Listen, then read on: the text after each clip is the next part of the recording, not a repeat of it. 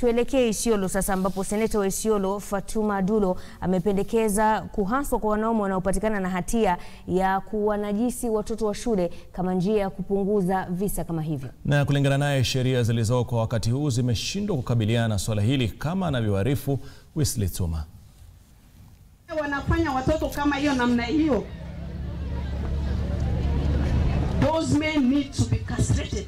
Akionekana mwenye ghadhabu, Seneta Fatuma Dulo alisema visa vya watoto kubakwa vimekithiri katika siku za hivi karibuni. Right now we have a 7-year-old girl ambaye amekuwa raped ako hospitalini. 7 year na 20-year-old.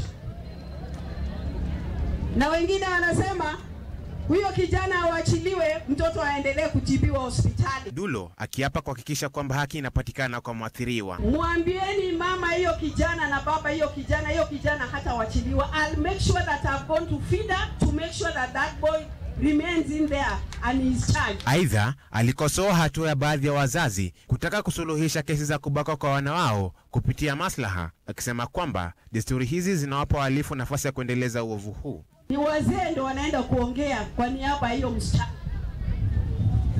The victim is not there. Are we really fair? Alafu wanasema atilipe shilingi 500 ndio sasa tuweze kuleta masla. 500 and you have destroyed somebody's life. Tuwezi kubaliana watoto wanaolewa mapema na wengine wanaharibu hawa watoto. Put yourself in the shoe of that kid. Kama ni mtoto wako, utasikia namna gani? Alikuwa akizungumza katika uwanja wa Isiolo kwenye maadhimisho ya siku ya elimu kaunti hiyo. Wesley Tsuma, runinga ya Citizen.